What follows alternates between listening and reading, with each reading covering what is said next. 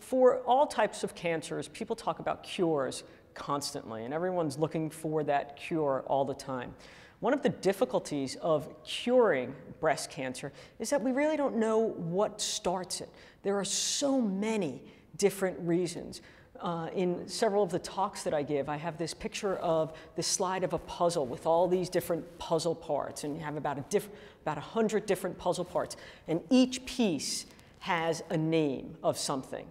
And that's how many causes there are. I could put a puzzle together with 500 pieces and come up with 500 different possible reasons why women get breast cancer.